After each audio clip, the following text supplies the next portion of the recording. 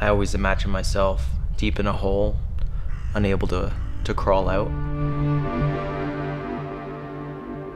And in my running, so many times I've laced up my shoes and I'm ready to go, and I know if I can just get out that door, I'm gonna feel better for it. But it's a door that won't open, even though I can grab it. There's a parallel between suffering in that dark place that I feel when I go into the hole, and the darkness and powerless feeling late in a race. But the difference is I control it. I can make that pain stop at any time, but I choose to stay there, and I embrace it. Without a doubt, it's a coping mechanism and an important part of my life, but when things don't go right, I'm more likely to find myself struggling. This past year is a good example. You know, I had what should have been a career-ending injury. There's no doubt that pulled me into my darkest period of my entire struggle with depression. And it was a frightening time. It was the most I thought about ending my life.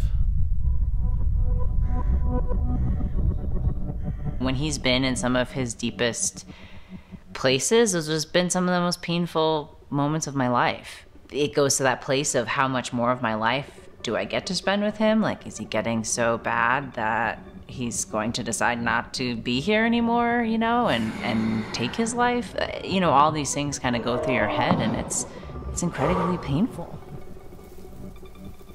Reflecting back on the time when I still held it close to my heart and I had no one to speak to about it.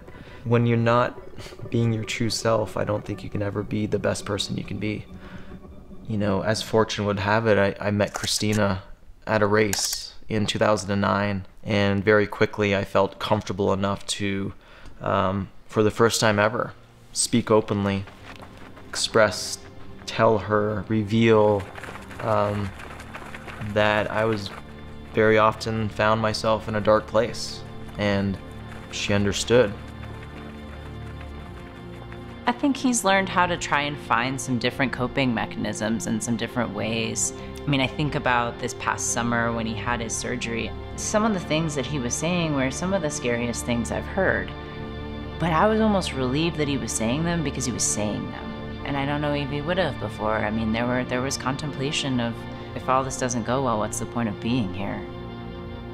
I think just saying it out loud allowed him to work through it.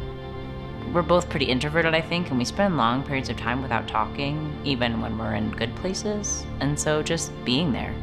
In the early stages of the relationship, he got in these places and expected me to leave. And I didn't. I've come to recognize the value and almost need to be outside, pushing my body and pushing my mind, and now sharing with others. I really love that part of being who I am today, and it's also allowed me to feel more comfortable being open and honest and vulnerable with my struggle with depression. It's allowed other people to reach out and feel more comfortable speaking to others close to them and breaking through the stigma associated with mental illness and depression.